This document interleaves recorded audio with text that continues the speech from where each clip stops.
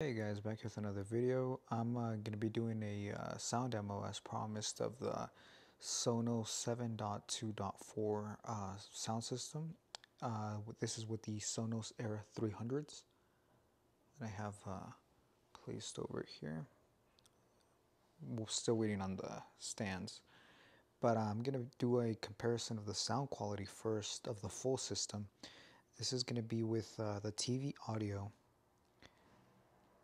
Now I'm going to try to get the same type of sound level to make it as fair as possible. This is by no means a scientific analysis of the exact sound quality. This is more to just give you an idea of the difference that you can expect with a full Sonos setup as opposed to traditional TV speakers.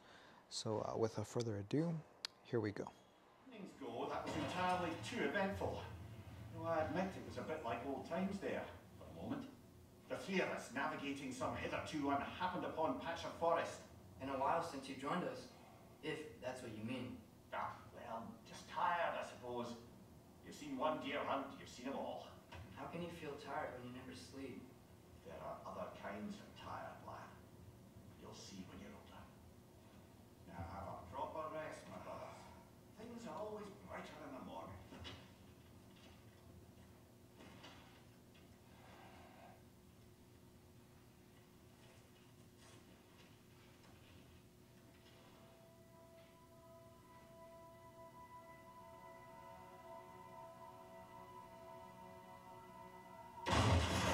Who's that?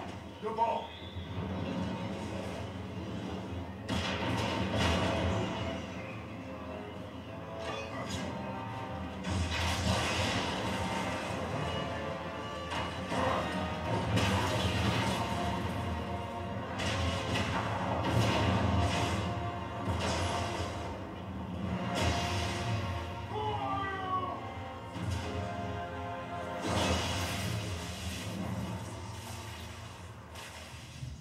As evenings go, that was entirely too eventful.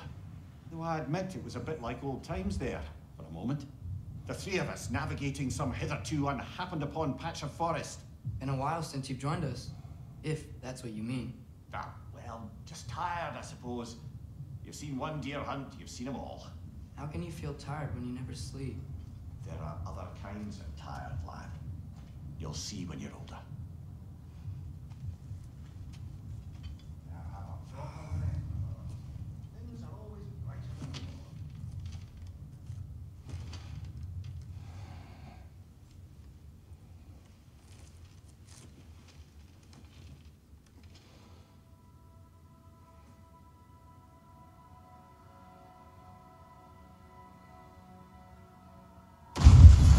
Who's that? The ball!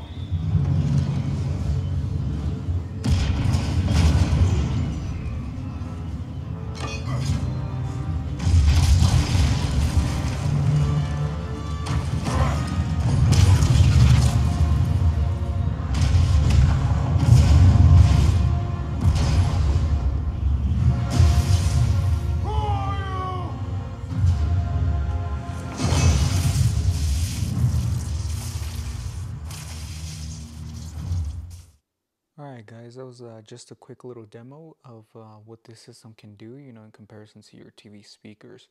I did want to touch on one thing about the Sonos Era 300 though. I noted in my previous video on these that it seemed almost as if this front tweeter was not producing any sound when it came to surround purposes. And I found that out to be true. I haven't seen a lot of people talk about this.